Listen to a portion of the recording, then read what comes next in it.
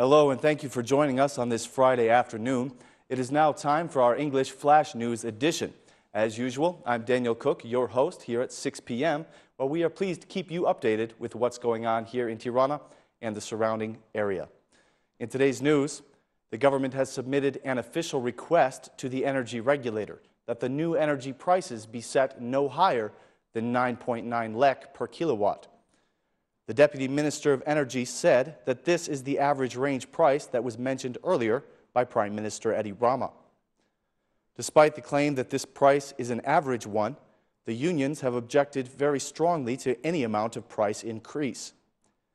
The Energy Regulation Authority has attended a hearing session with the various interest groups in order to decide on the new price of electricity. The vast majority of the civil society has requested that the price remain the same, since an increase would negatively affect a considerable number of families. The minister desires that the price should not exceed 9.9 lek.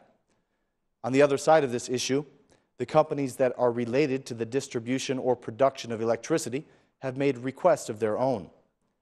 These companies have proposed an increase that would take the price up to nearly 12 lek per kilowatt. The Energy Regulation Authority is expected to make a decision on this important matter before the end of the year.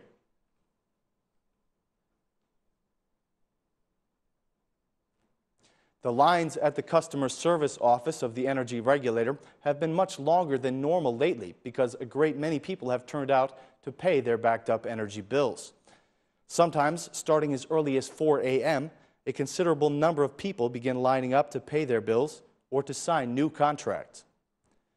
Many of these folks are complaining about the long lines and not even being able to enter the office after many hours of waiting.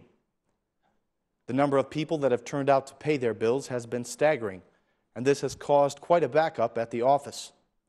After a few hours of waiting, various people have expressed anxiety and problems with their health. It is not difficult to see that people here are suffering just waiting in line to pay their bills, leaving aside the prices of those bills, which are far too high for most. Some people have even become angry and have caused incidents because of restlessness and the impatience caused by standing for hours outside of the customer service office.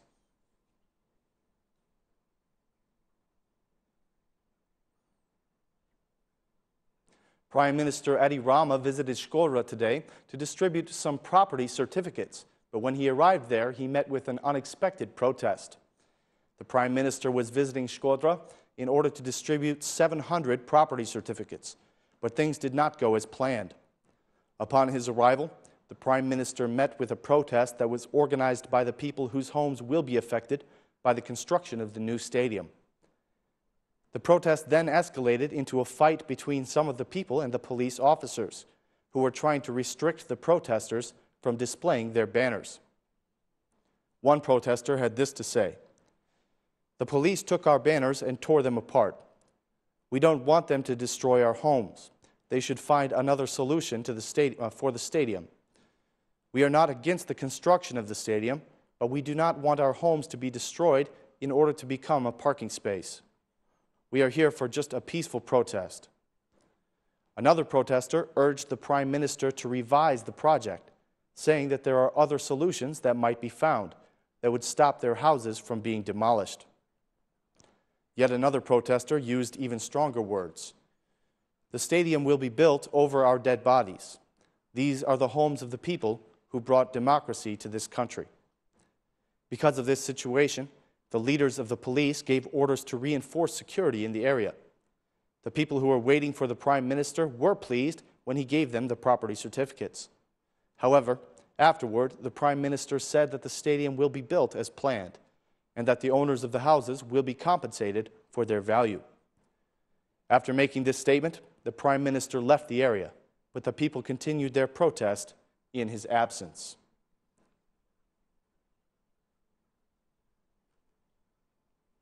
The Democratic Party leader, Lulzim Basha, made the claim today that Albania now holds the world record for high oil prices. According to Mr. Basha, these extremely high oil prices represent a political and economic scandal. The opposition leader feels that the price of fuel is not likely to fall anytime soon because of the high taxes imposed by the government. He said, "The oil price in Albania is a Guinness World Record. Why aren't we seeing the 40% decrease of oil prices that is being enjoyed in the global market? The reasons are simple. First are the high taxes set by the government, which are the highest in the entire region and the entire world. And second is the high level of contraband, tax evasion, and informality, which is supported by the governmental mafia and its clients, which operate in the domain of producing and selling the fuel.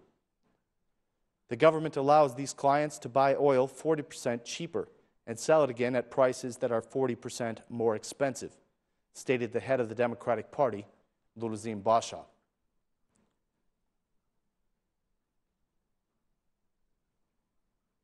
Today, the former governor of the Central Bank of Albania finally gave a statement about the huge theft that took place some time ago.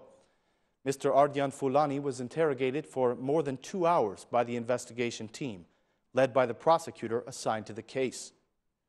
The former governor of the Central Bank of Albania has been accused of abuse of office in violation of 5 or more rules of the bank. According to the prosecution, his actions created just the right conditions for the money to be stolen. After being interrogated, the former governor of the central bank decided to break his long silence. He addressed 2 sentences to the journalists. He said, "We were asked about the incident that happened at the Central Bank of Albania, and we gave our declarations. I am completely innocent," said the former governor of the Central Bank of Albania, our country's highest financial institution.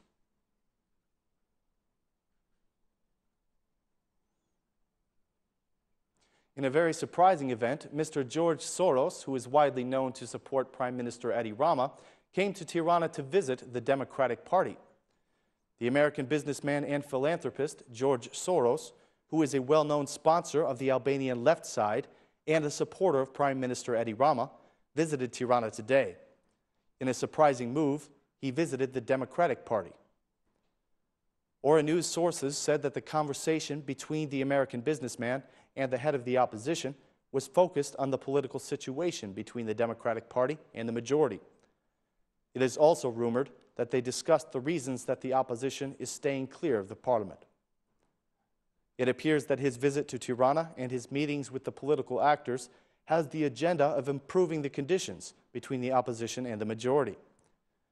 The foundation Open Albania, which was created by him, has invested in several important projects, such as European integration, the freedom of the media, and the constitutional reforms. Mr. Soros, who is of Hungarian origin, has focused his career on supporting political matters, and he has played a very important role in Hungary itself. Soros is one of the wealthiest men on earth, with a net wealth of more than $8 billion.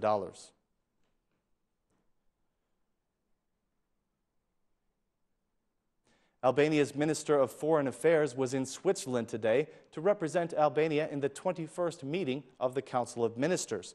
This meeting took place in Basel, Switzerland, on December 4th and 5th. The ministers that were present in this meeting discussed the situation in the Ukraine, as well as the situation in Europe. During his speech, the Albanian Minister of Foreign Affairs stated that this organization must respect the rights of all the countries in the region, including Kosovo.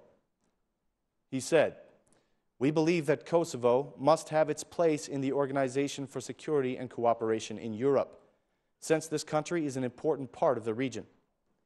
I believe that the closer Kosovo gets to this organization, the more fulfilled will be the mission of the OSCE." During his visit to Switzerland, the Albanian minister will also attend meetings with his counterparts from several countries in Europe.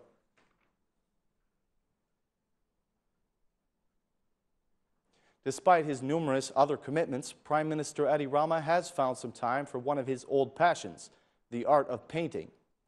This Thursday, the Prime Minister, along with the painter Bujar Luca, opened an exposition entitled "Tomorrow the Albanians." The exposition was opened in Paris, and it has already received quite a number of visitors. The paintings of the Prime Minister were titled "Documents of Office." This exposition was opened with the cooperation of the Albanian Embassy in France, and it will stay open until December 24th.